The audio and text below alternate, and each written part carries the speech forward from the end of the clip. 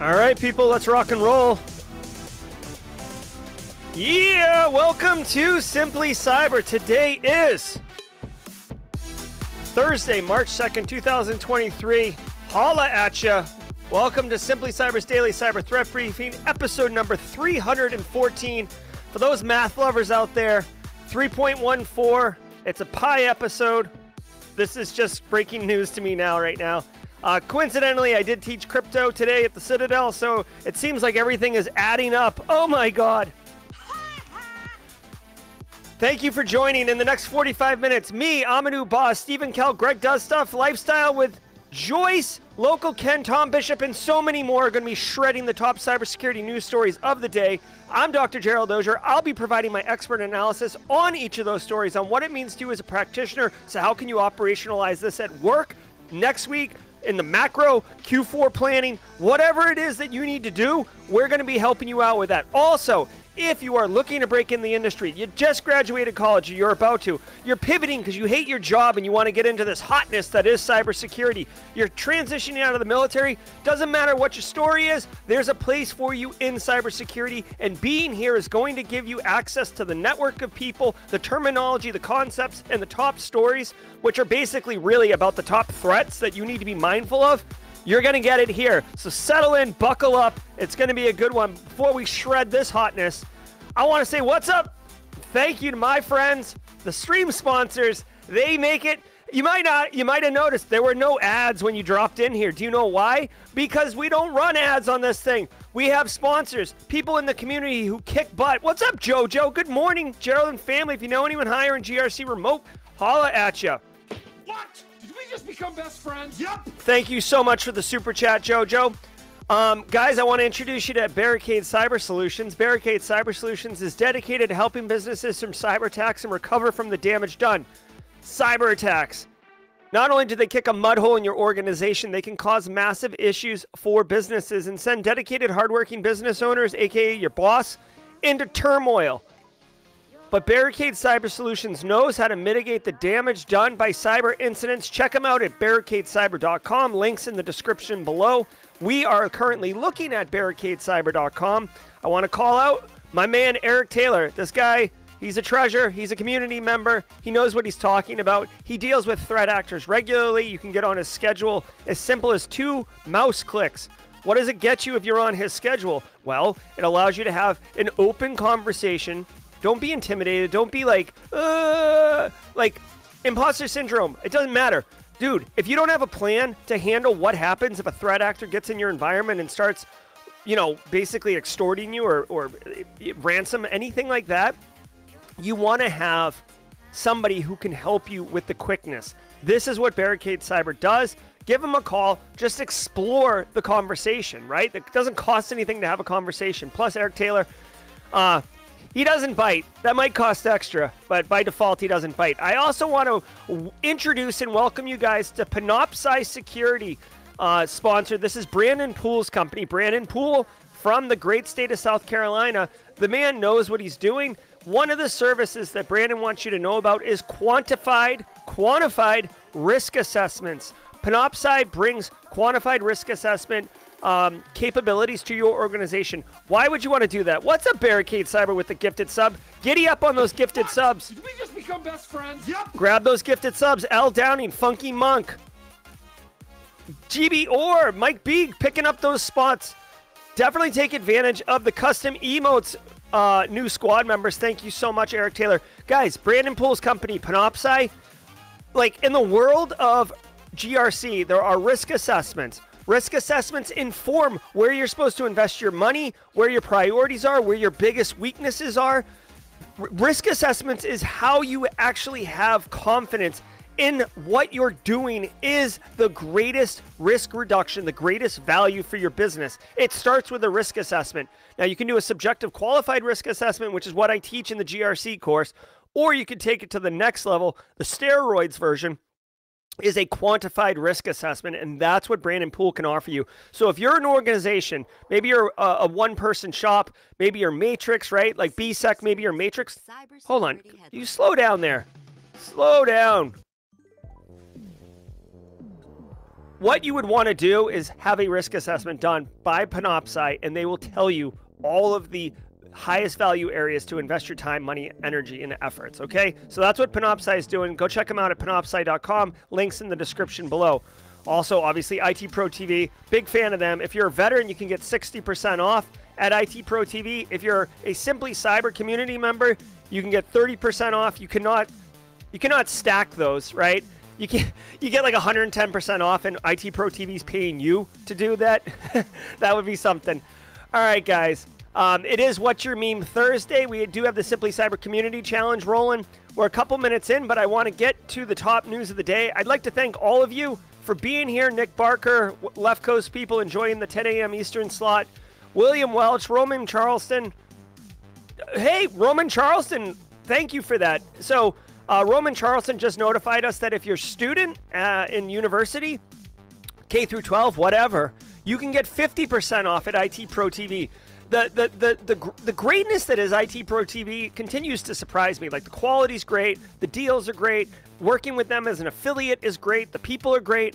I'm all in on IT Pro TV. I think I need to get an IT Pro TV shirt. That's what I need now. I'm like that into IT Pro TV. So this is cool. Thanks for sharing that, Roman. We are all here to help each other, and that's a great example of network sharing. Jeez, I love it. All right, guys. I want to get to the news so we can get to the mid-roll, so we can get to the jaw-jacking. Sit back, relax, and let the cool sounds of the top cyber news stories wash over you in an awesome wave. I'll see you guys at the mid-roll. It's Thursday, March 2nd, 2023. Russia bans foreign private messaging apps. The country's internet watchdog agency Roskomnadzor warned that new laws went into effect prohibiting organizations in Russia from using foreign-owned information exchange systems. The regulator specifically mentioned Discord, Microsoft Teams, Snapchat, Telegram, and WhatsApp as falling under this ban. This comes as the country also began trying to promote domestic software, offering incentives to organizations that use Russian Linux distributions like Astra Linux and Red OS. Okay. All right, couple things here. Get your tinfoil hat on, because Eric Taylor dropped this in Discord yesterday, and I had some initial thoughts. So here's the deal. Russia as a country has banned use of foreign messaging apps, very popular ones, Microsoft Teams, Threema, Telegram, okay? These are ones that we all know, and they're banning them. Now, like, let's not cast stones against Russia. The United States has banned TikTok from government organizations, and Trudeau and Canada and the UK, they're all moving towards banning TikTok. So, like, the idea of banning apps in the government is not unfound territory, okay? Now, what is really interesting to me is that Russia is obviously doing this in order to, they must suspect that there are leaks or backdoors or espionage capabilities inside of these messaging apps, and by banning them, they're effectively removing their... To take this to a GRC bend, as it pops into my mind, there's three ways to deal with risk, right? You can mitigate it, you can transfer it, or you can fully eliminate it, right? And there's a fourth one, you can accept it, right? Which is whatever. So fully removing it, the risk of espionage is what they're doing here by banning these apps.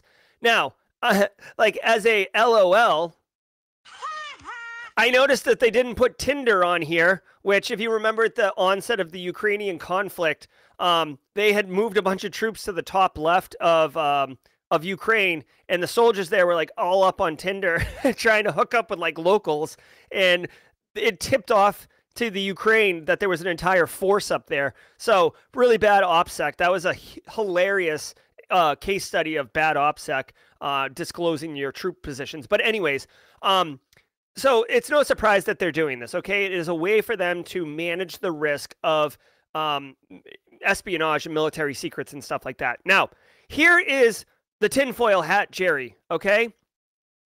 Very interesting. There are two things that do not appear on this list, okay? Geez Louise with the super chat. What? Did we just become best friends? Yep. Thanks so much for supporting the channel and for the super chat. There was another super chat. Lifestyle. Lifestyle with, hold on, let me get this whole name. Lifestyle with Joyce. Yeah, lifestyle with Joyce. What? Did we just become best friends? Yep. Thank you so much to everybody, the whole chat. But for the super chats, I genuinely appreciate it. It helps keep the show free to everybody. So, two things: tinfoil hat, Jerry. Thank you, Jide. Thank you, Omatola. It's about to come, Funky Monk. Zoom is not on here, and Signal. Now let's address Signal because that's the easy one. Signal, we just saw yesterday. The CEO of Signal was like 1,000%. I will pull out of a market before I allow a weaker encryption to be implemented. So suck it, suck it, suck it. So Signal is all in on privacy. You're not going to get a compromise on Signal. So I would suspect, honestly, that Russia is probably using Signal because it is so effective at securing communications. Now, here's the tinfoil hat, y'all. Zoom is not on the list. The second I saw this, my immediate thought was, well, Russia's got an intrusion on Zoom. Like, why else would Zoom, of all platforms, it is widely used. It's used in the United States all over the place. If they're going to ban Skype for Business and Microsoft Teams, which is a competitor to Zoom, why would they not ban Zoom unless there was some military or geopolitical advantage for Russia to use Zoom? Because, dude, if Russia's saying that they're incentivizing people to use Russian-based softwares, I don't know, but I would bet money that matters to me that there is a Russian-based version of some teleconferencing solution that could be used in place of Zoom, okay? So it's not like Zoom's cornered the market and Russia has to accept it. So the only explanation to me is that Russia's got some insight into Zoom and they don't want to ban it, okay? That's a tinfoil hat. Who really knows? I don't know. But it just seems weird, especially since Zoom is based out of California. It's a US-based company. You could easily imagine the United States federal government leaning on Zoom and being like, hey, it's a matter of national security. Be a patriot. Give us a backdoor to all meetings or recordings of all meetings that occur in a Russian IP space. Just saying, okay?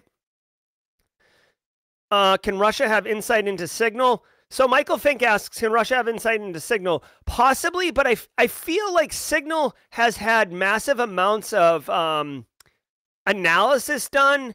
And there is a, oh my God, there's a guy, he's got a really interesting name. It's like very unusual.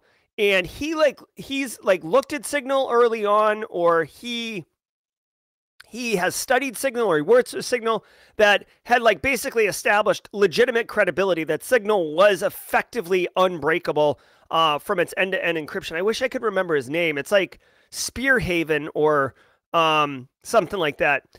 Zoom is restricted in Ukraine, Jerry. Very nice. Interesting.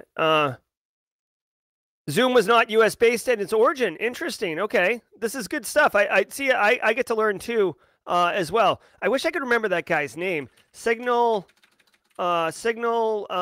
researcher. What was his name?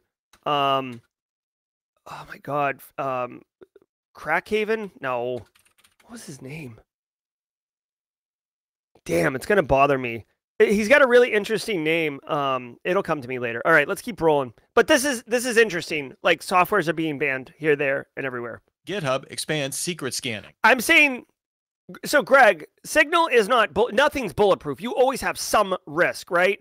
But Signal is very, very good at encryption, right? Encrypting the communication channels. I haven't studied Signal. Like, the app itself might have a software vulnerability. I don't know. Nothing in our world is bulletproof, okay? That's a fact. Oh, and I'm getting, this is just coming in right now from Eric Taylor. This is back in 2020, so this is several years old. Zoom got mistakenly routed through China. So there is, mistakenly is in quotes. So there has been instances of kind of man-in-the-middle attacks, if you will. Encryption, if you're using AES 256, it's supposedly unbreakable, but, there's all sorts of attacks. And Moxie Marley Spike, thank you, Tom Bishop. Yes, that is what I'm talking about. Moxie Marley Spike.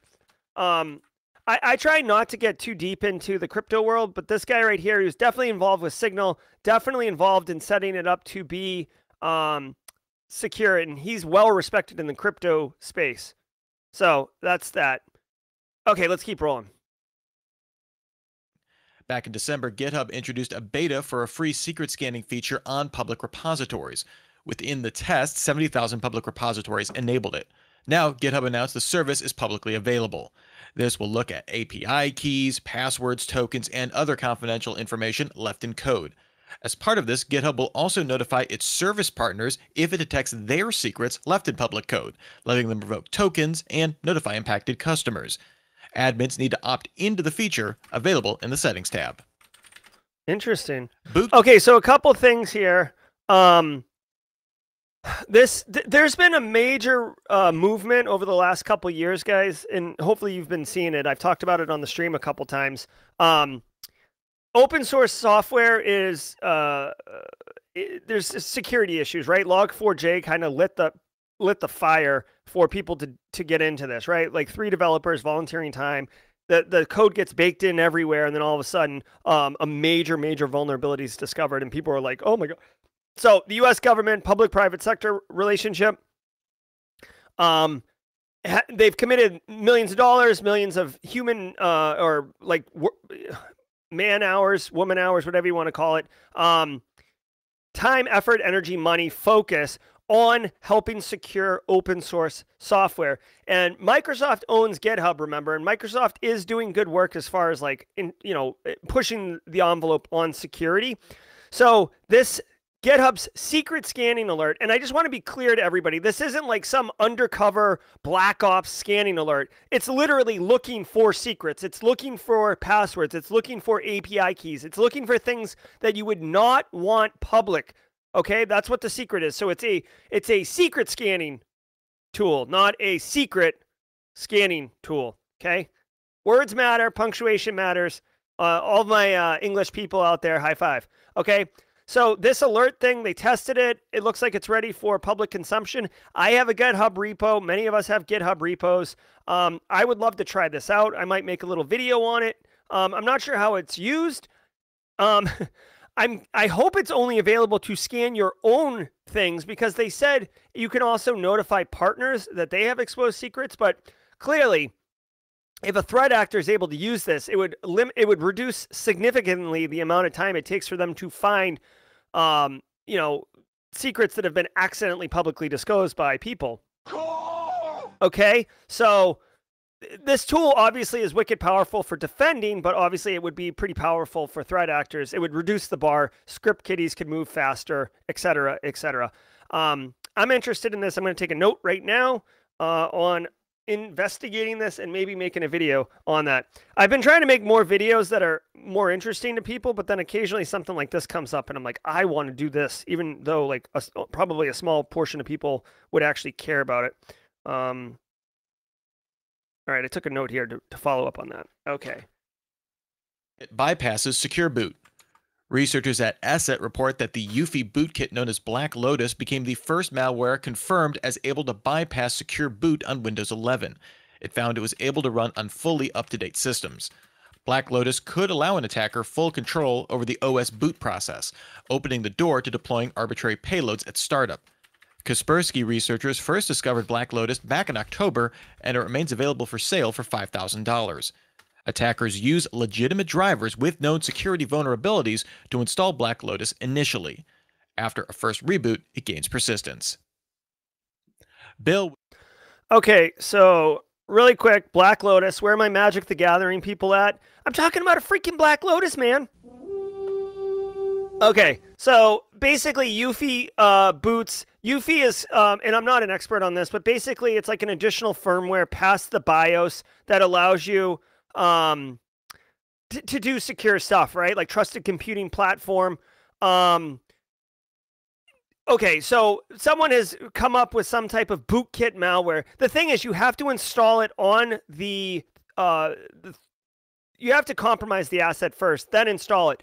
Then once you reboot it, it basically loads before the boot system loads up. So this is about as rootkit gets, okay? It's rootkitty. So if your machine gets popped with this, you're screwed, okay? I don't even know how you remove this because it's in the UEFI. It's like if you re-image Windows, the machine is still owned. Like you'd have to re-image the UEFI firmware, and good luck discovering that that you've even got that compromise and happened. It says stealthy bootkit.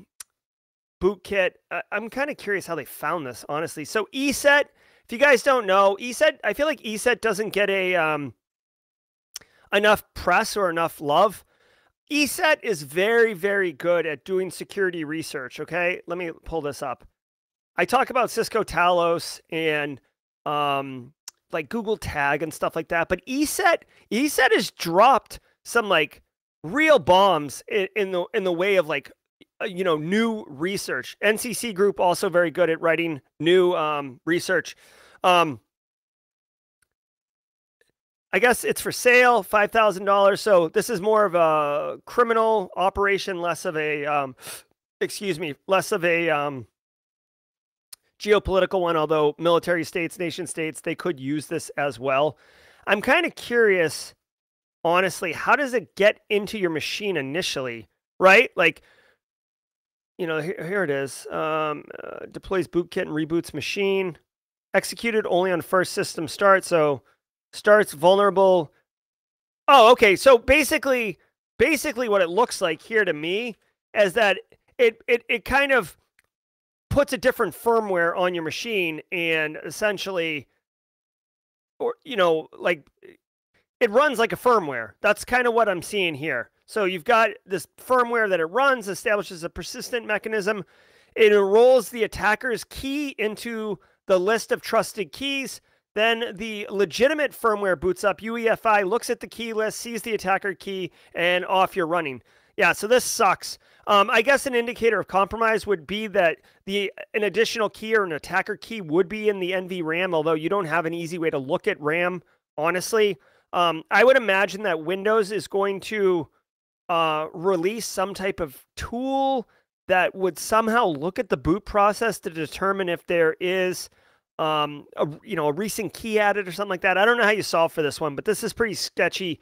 If you're a student looking to learn, hell, even if you're a professional looking to learn, this is a pretty well-documented, pretty sophisticated. I mean, like when we talk about sophisticated, this is about as sophisticated as you're going to get. Like this is really well done.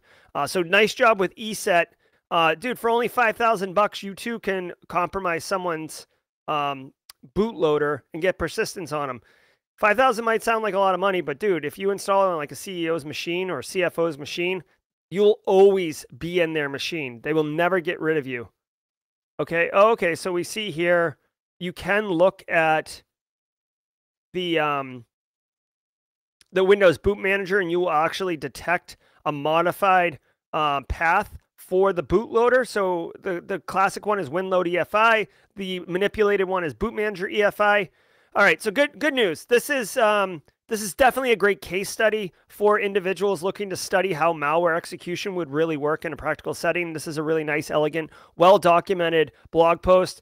Not good for us as practitioners. Be mindful of this. Definitely let your staff know regularly about best practices, and you may want to do some research on your own on how Microsoft is going to help people detect this. Would give Biden power to block TikTok. TikTok. The U.S. recently moved to forbid TikTok on government devices, with Canada following suit. Hold on. Carrie's saying that Windows Defender can scan UEFI. Let's check that out. Hold on. I know some people in the community poo-poo on Windows Defender. I'm looking this up right now. UEFI scanner brings Microsoft Defender protection to a new level. This is from 2020, so this is a few years old. Anti-rootkit, which is good. Looks like it's baked in nicely. It does look at NVRAM, which is what I was just telling you about. And NV being non-volatile, so it doesn't go away. You guys, oh my God. Guys, I'm shooting from the hip over here. I always do these streams live in front of you, and I got the mods lighten me up over here. So thank you all for the fact checking. I do appreciate it. So make sure that, I guess what I would say is make sure your EDR, whether it's Microsoft Defender or not, is detecting or scanning UEFI. And yes, if you're digital forensics incident responder, you will have tools that look at RAM and memory, but that's a post-compromise. You already know it's compromised and you're analyzing it at that point. All right. Thank you, guys. Casey Gasca, what's up? Base case. It's unclear if the U.S. will follow India in a nationwide block of the app. Legislators moved a step closer to making that action a little easier. The U.S. House Foreign Affairs Committee voted in favor of the Deterring America's Technological Adversaries Act, which passed on a fully partisan Republican vote. The act gives President Biden the power to block TikTok. It remains unclear if the bill will become law. It needs to pass the Senate and the rest of the House. Given the partisan committee vote, it could face issues. And now... All right. I mean, this isn't like the ban TikTok bill. This is a much wider bill. So I get it. Let's ban TikTok. I'm totally into that. Like, let's do it. I'm all in. But I'm curious, like, Deterring America's Technological Adversaries, the DATA Act. Dude, the U.S. military and the U.S. government, they love themselves some backronyms. You know, they were like, let's call it the DATA Act. Well, then what would DATA stand for? I don't know. Let's figure it out. I wonder what that gives the president. So the president is one person. So if they get the power to ban things unilaterally, it is interesting. Like, what does that mean? Like, yeah, obviously banning TikTok, we have good, information on that. But maybe, maybe after presidency, you're going to go into private sector. And wouldn't it be nice to ban Facebook? You know what I mean? Or ban Twitter, unless Elon hooks you up. I don't know. I mean, I'm being a little speculative and a little playfully humorous, but my point is, I'm kind of curious what this bill fully entails. I would assume that this is going to go forward, guys. TikTok's been all up in the news. There's all sorts of things with it. We've seen it banned in Canada. The U.S. has banned it. As far as I know, it was banned in federal IT. So I don't know if this is going to ban it like to U.S. citizens. Maybe I don't know, but yeah. See. The government has taken the precaution of banning the app on government-issued devices. Several state governments have done the same. So, is this a law to ban it in the United States?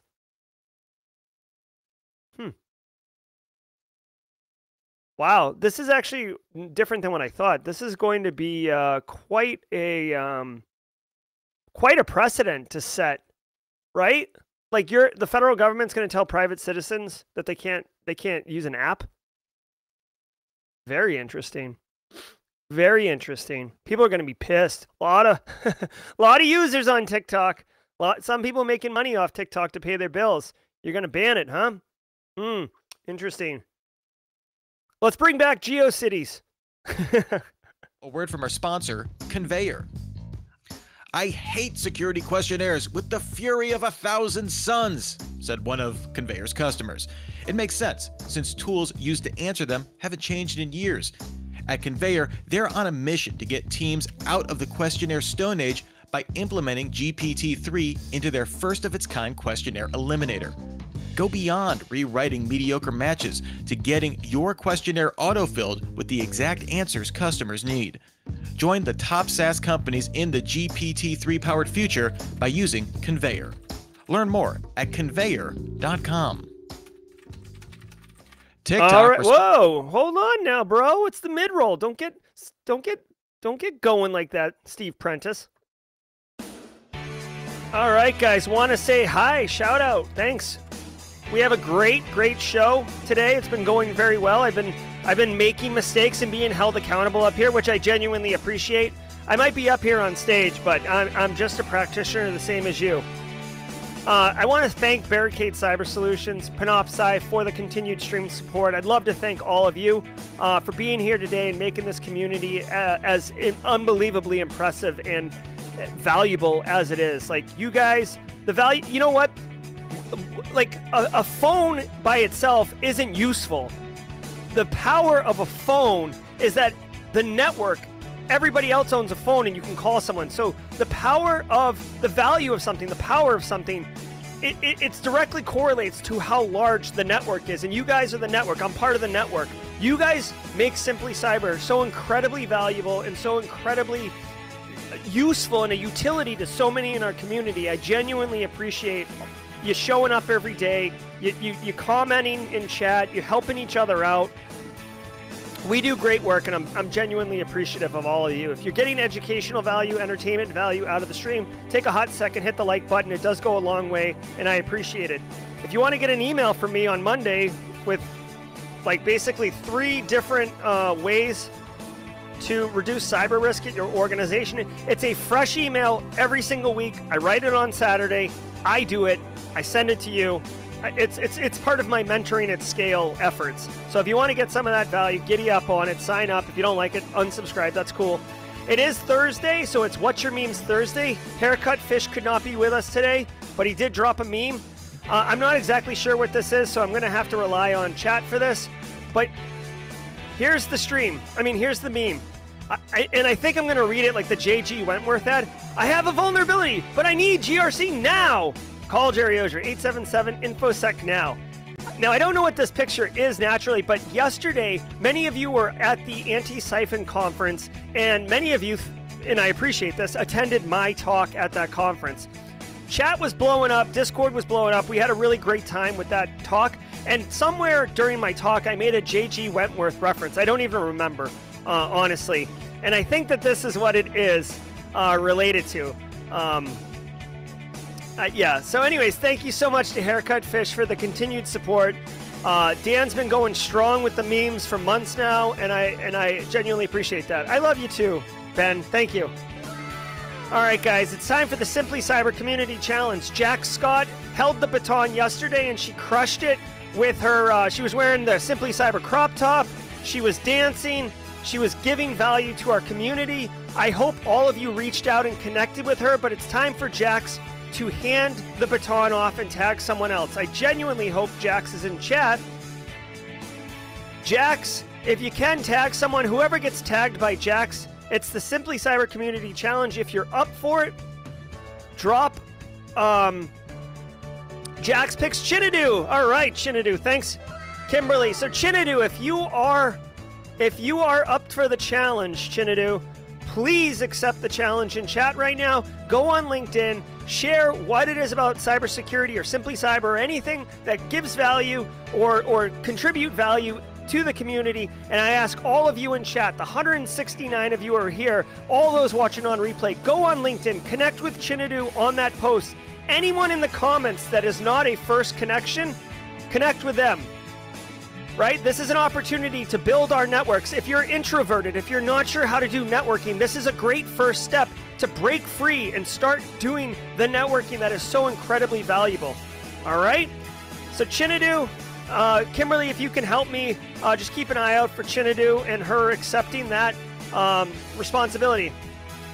So Team Replay is going to get involved. I will share that on the jaw-jacking section of the stream, so stay tuned for that. We got to get back in, though. The Simple Minds has ended. Thanks, Base Case, for the reminder. To security concerns. Of course, the reason TikTok faces bans on government devices comes over perceived cybersecurity concerns. TikTok responded to 3 of these concerns in a recent BBC piece. In response to claims that TikTok collects excessive amounts of data, it pointed to tests from Citizen Lab and the Georgia Institute of Technology that found its data collection in line with other social media apps. It collects a lot, but so does everyone else. The company also insists that U.S. user data is stored in the U.S. and Singapore rather than in mainland China, with plans to have EU and UK data processing done in Ireland by 2024. On allegations of censorship or using it to feed into influence operations, a Citizen Lab comparison between TikTok and ByteDance's China-specific Douyin app found it did not deploy the same level of political censorship. The BBC says fears about the app come down to theoretical risks, but it notes that since Western apps remain largely banned in China, this represents a one-way risk. All right, so this is interesting. So TikTok's being banned. We just talked about the U.S. government passing a law to allow Biden to ban it. Canada's banned it. The UK is flexing on it a little bit. So TikTok tries to address this head on. The 3 main concerns: they collect an excessive amount of data. they what's hilarious is they basically said, this is true, but we don't do it any more than anyone else does. And I don't see you complaining about Meta and Amazon's collection processes. So we're not bad. We're just doing the same thing everyone else is doing. Okay, so this one they straight up admit it. Okay, that's fine. Second of all, TikTok could be used to spy from the Chinese government. Now they say that according to them, the Chinese government's not involved and they wouldn't allow them to look at anything. I mean, I hate to sound like a naysayer, but if we've looked at history, right? Like look at, I don't know, Alibaba, probably one of the largest companies in China, like didn't toe the company line and they got slapped. There was a company in China that like, I forget they like listed themselves, and again, I'm sorry, I can't remember the company right now, but like they listed themselves on like the New York Stock Exchange, and all of a sudden they had massive problems in China, and then they pulled themselves off the stock exchange. And then after a couple months, China like allowed them to be back in business after appointing a government official to their board. Okay, so for TikTok to say this, yeah, I think there's a lot of like interpretation being done here, and obviously it's fine to say we wouldn't allow anything, like we wouldn't if we were asked, but you know, if push comes to shove, I don't know if I necessarily believe that based on case study. Okay. Finally, they said it could be a brainwashing tool, which I've railed against this one, right? I've read reports, again, I didn't fact check this, but I've read reports that say like, you know, TikTok in the US pushes a lot of like entertainment, kind of mind, you know, chill out type content, not really adding value, whereas TikTok in other countries like China, it uses the algorithm to push educational content to younger audiences, right? So, you know, it's a long play, but you're presumably suggesting that people are getting smarter at younger ages in one area of the world, and people are not getting smarter in one area of the world. Okay, so I haven't done this level of investigation, but you know, it said it could be used as a brainwashing tool. I mean, brainwashing is kind of a strong word, but if we saw how Facebook was weaponized during the 2016 election and the fallout from the Cambridge Analytica documentary, which you can go watch on Netflix, called The Great Hack, and what they did with Brexit, what they did with Trinidad and Tobago. Yes, you're not going to get like Manchurian candidates running around just, you know, blindly executing whatever they want. This isn't The Last of Us where TikTok is like a fungus and it's just going to take over what your decision-making process is. But I think it could be used like any other application to sway public opinion, to stoke emotional fires, okay? So I just want to point out really quickly, the fact that the U.S. federal government is about to potentially pass a law that would give the president the ability to ban this app, you know, it makes me think that the intelligence community, right, that the classified information, like they must know or have something around all this stuff, because the president banning an app, it's not because he didn't get a blue check mark and he's pissy, right? It's because there's likely national security concerns, right? You don't go to that level of effort for like for theater. It wouldn't make any sense. It's not, with all due respect, it's not worth, and I don't care which side of the aisle you're on, it's not worth the president of the United States time to look at this and make a decision like that unless there was real intel behind the priority of it, frankly. So, you know, we'll see where this goes, okay? Mobile phishing explodes in 2022. According to a new report from Lookout, 2022 saw the highest rate of mobile phishing ever. It found half of all personal mobile phone users globally experienced a phishing attack at least once every quarter. The percentage of users experiencing attacks increased on the year every quarter since Q2 2020. On professional devices, phishing attacks increased about 10% since 2021, with the insurance, financial, and healthcare industries more specifically targeted. It seems malicious actors also got better at crafting messages for click-through. The report found that in 2020, only 1.6% of mobile enterprise users clicked on 6 or more malicious links within a year. By 2022, that had jumped to 11.8%. How to integrate... Okay, so a couple things here. One, guys, if any of you have gotten a message from like you know, like Linda wanting to know if you're still on for coffee at 2 o'clock today. If you got that text message, or, oh, had a great time golfing with you. Like, love to hang out. Like those pig butchering scam emails. If you've gotten a phishing email, right? When they say mobile phishing, I mean, you get your email on your phone. It's very difficult. You can't hover over a link. It's very difficult to like validate and do kind of the normal things that we would do on a desktop or a laptop to check this thing. And threat actors know it. Guys, threat actors, they are not stupid. Like when they launch attacks and they notice that like, oh, these ones are working more than these ones, right? They're going to do more of the ones that are working and less of the ones that are not working. And if mobile phishing is more successful, they're going to lean into it, right? BYO devices, yes, you're not running EDR on your Android phone probably, right? So there's less tech, there's less security tech available to protect your end users from themselves. Also, they mentioned down here that non-email based phishing attacks like phishing, which you don't really see that much, smishing, QR code phishing, has increased 7-fold in the second quarter, right? Dude, threat actors are gonna fraud it up, guys. If it whatever works, they're gonna fraud it. I was just talking to my very close friend last night, and he told me that he got a voicemail. It said, "This is a call from your bank. Your Visa or MasterCard has been compromised." It's like he's like, "Oh my God, these guys are terrible with their frauds." So, anyways, just be mindful. This is very likely going to be my newsletter tip of the week or whatever for your end users.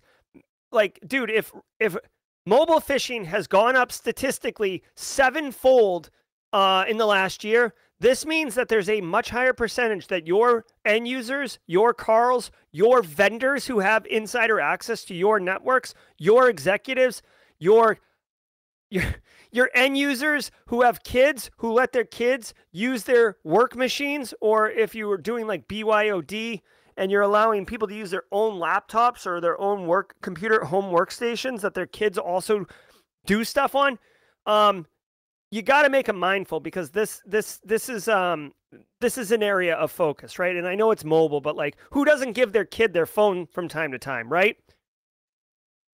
So just be mindful, okay? Gen Z into a security program. We know there is a glaring cybersecurity skills shortage, so how to bring young people into the field remains a known problem. CISO Online's Merrill Vernon recently looked at how organizations can better work with this younger generation.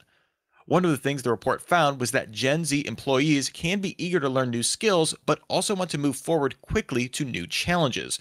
Employers should lean into that to help deal with the fast-changing threats in cybersecurity. These younger employees also greatly prefer electronic communications, even when in speaking distance, so it recommends using this to promote the creation of tight-knit, highly dispersed teams.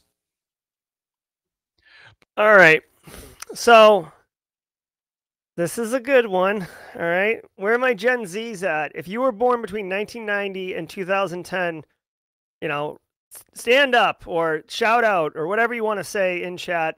You are all welcome here. Gen Z, Gen X, Millennial, Boomer, if you're up in here, Gen Alpha or whatever you guys are called, Gen 1s, whatever. Greatest generations. You're all here, right? Everybody matters. Okay, so I'm going to flip the script here, because I know a lot of people are like, "Oh my God, millennials, Gen Z, like you're so entitled, like you didn't earn anything." Okay, here's the deal. Get off your high horse. Not Gen Z, like you in general. Like, I don't care what generation you are. Get off your high horse and really think about this, okay? If you are responsible for an information security program, okay? Let's just play a game here, because I've done this. This is important.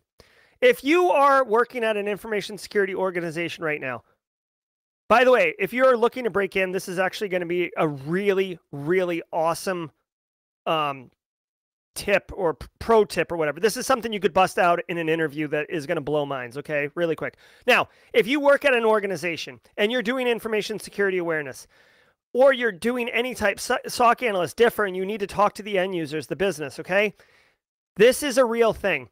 Different people communicate differently. And I don't care if you're a kind of person who really likes to talk on the phone or you really like to send email, whatever it is. Gen Z, like I like texting. Texting's like my preferred medium. Gen Z likes texting. Gen Z likes Discord and Slack and stuff like that, right? Like meeting in person, even if you're meeting in person, you know, like, yeah, you can have a conversation and stuff like that. But that's not the preferred communication vehicle, all right? Now, it's not like conform to me. Remember, as information security professionals, we are tasked with many things, but also with educating our end users and modifying their behavior to be less cyber risky. That is the challenge. That's the charge that we have. Now, if Gen Z prefers electronic communication, then you are an a-hole if you're like, no, the way I do it is in-person meetings. That's how it's going to be.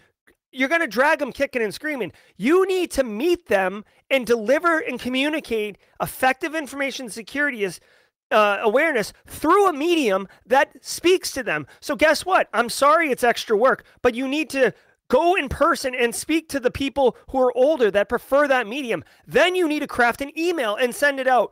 You might have a 1,000-person organization. 200 people are going to read the email. That's fine. Then guess what? Have a Slack channel, have a Discord channel, have whatever, and post the messages there. Also, you got a kiosk that rotates or whatever, put some awareness training there. You need to hit these people, your end user audience, from all different factors. If all you're doing is sending an email out and then you're complaining about the efficacy of your security program and how the end users, like I've heard people say before, like, oh my God, like the program would be so good if I just didn't have to deal with end users. It's like, do you understand that you're actually saying that you're not doing your job well? That's what I'm hearing you say.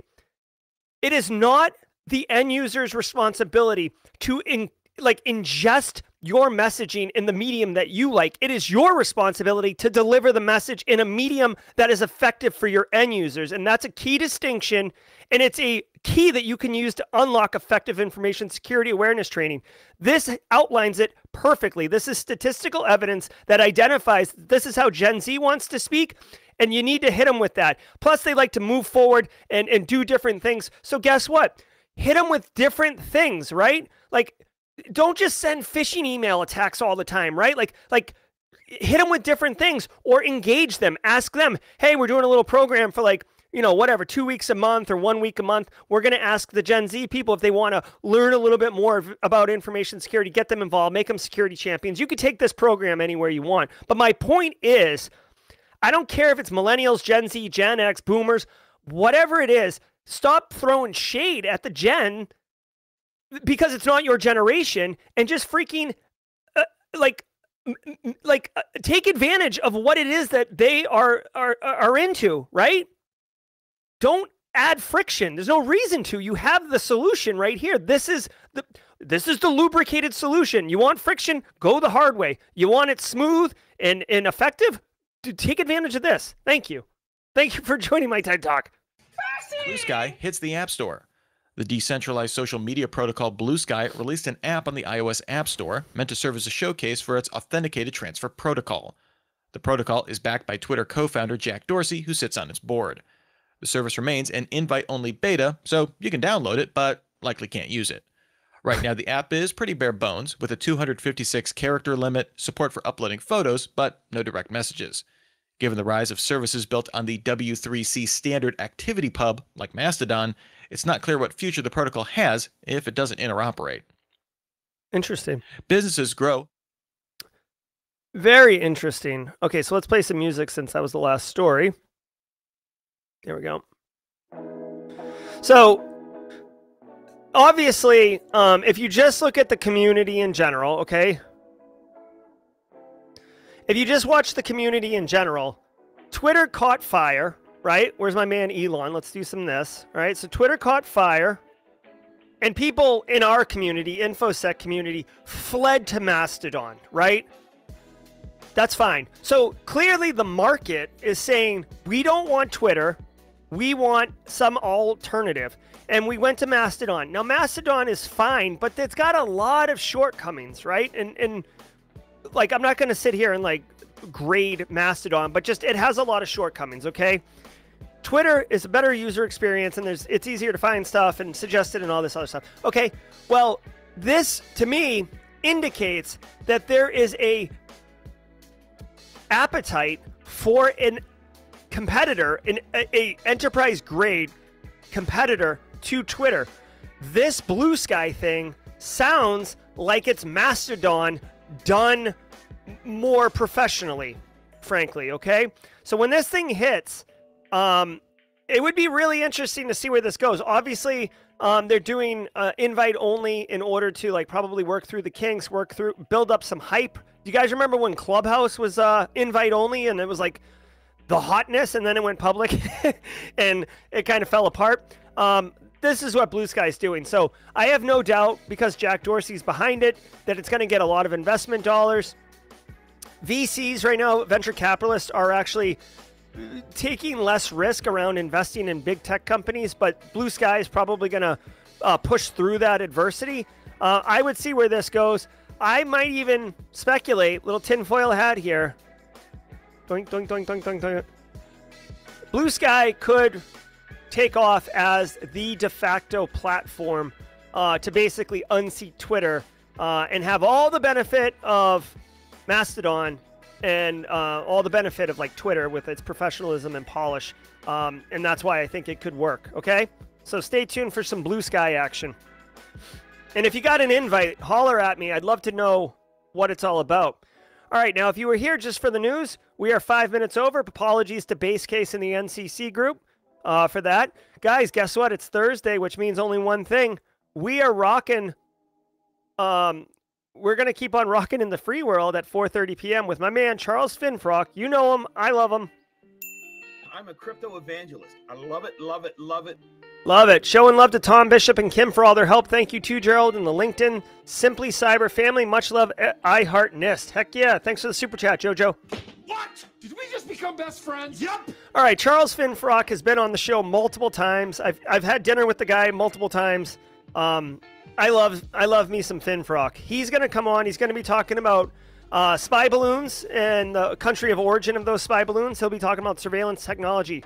Now, note, this is on YouTube only. This will not be on Twitch, Twitter, or LinkedIn. This will not be on LinkedIn. If you want to watch this stream, you have to come to YouTube today at 4:30. I don't know what the rules are with like deplatforming and like shadow banning and stuff like that, but because of what we're going to be talking about, I just wanted to like hedge my bets a little bit and not have both LinkedIn and YouTube in case there's some issues. So you got to come on over to the YouTube sides, okay? Jared loves SOC 2 over NIST. No, Joe. What? Did we just become best friends? Yep. I am all NIST all the time. Erica McDuffie is your SOC 2 person. I'm all NIST all the time. So come over at 4:30 p.m., hang out with Finfrock and me. It's going to be a good time. If you were here just for the news, I bid you farewell and thank you very much for spending your morning with us. I hope you got value. Hit the like button on your way out. I'm going to check my calendar really quickly to see if I have an 11 a.m. Eastern time.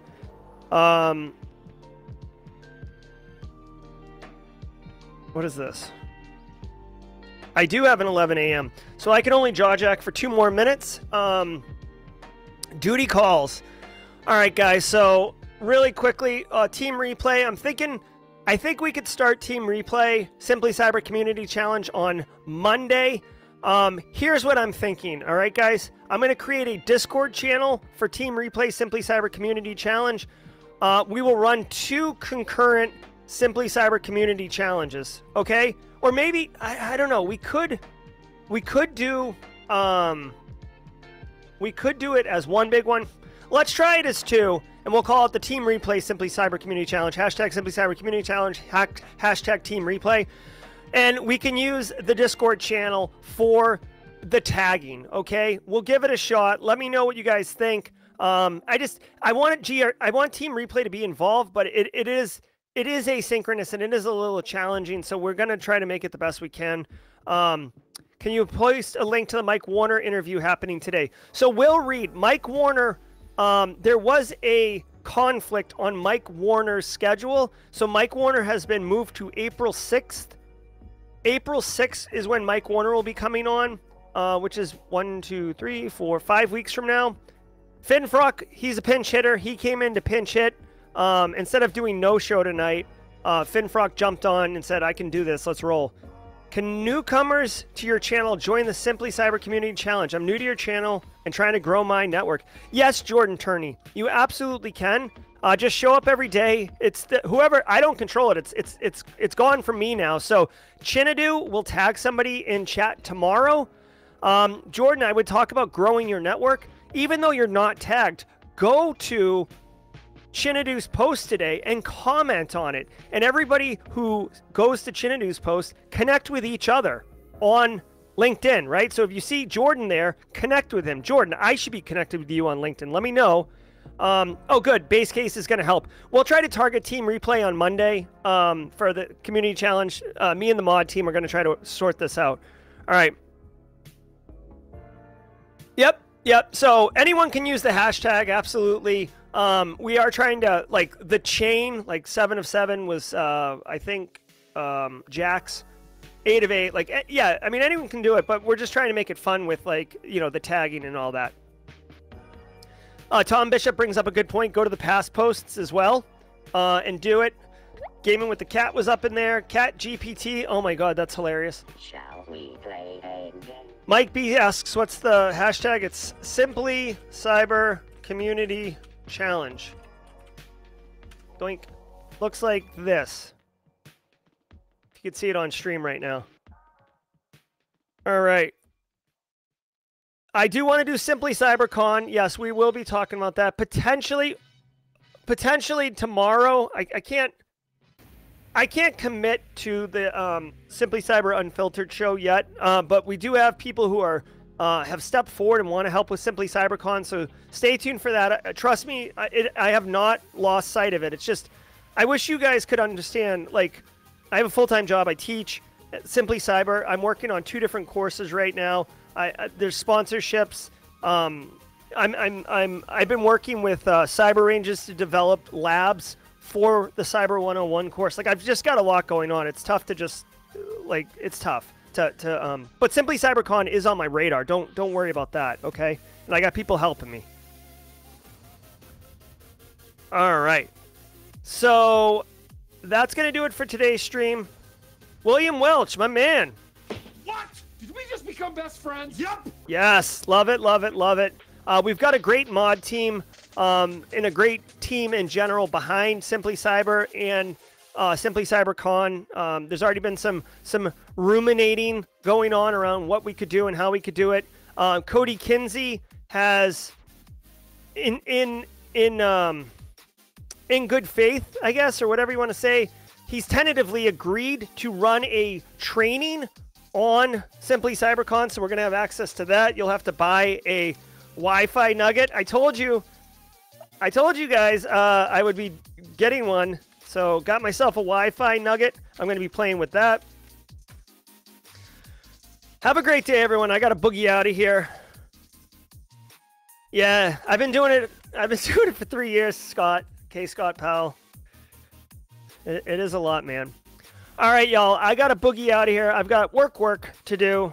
I'm going to be talking about cyber ranges in the future for Haiku's Cyber Range platform. You guys have been wonderful. I genuinely appreciate all of you. Have a great day. Take this information, go forth, do great things, and until the next time, stay secure.